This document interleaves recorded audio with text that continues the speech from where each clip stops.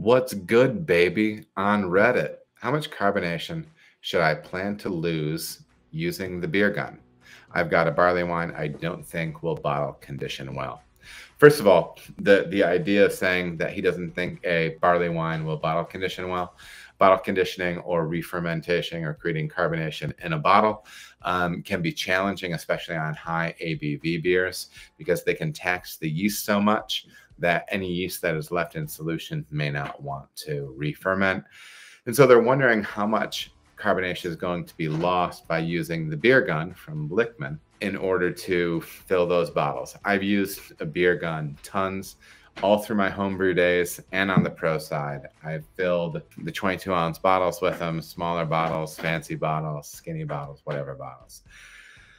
It works. Plan on losing, like 0.1, 0.2 volumes on that. So maybe if you're really worried about the carb on a beer like that and you really want it at 2.5, maybe push it up to 2.7. So, you'll kind of still be there, because there will be a little loss.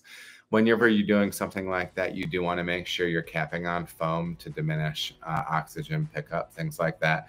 Purge for an appropriate amount of time. Good practice like that.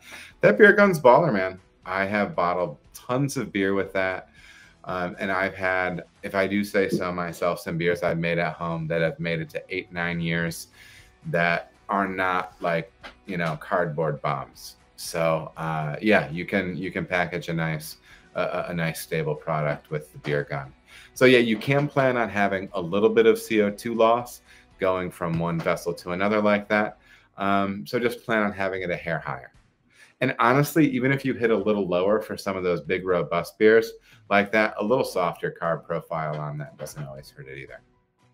All right, everybody, thank you so much for watching. If you feel as if you got any value out of the video, please like and subscribe. There are also other videos that you can watch. They're gonna maybe be over here or over here. Appreciate you watching.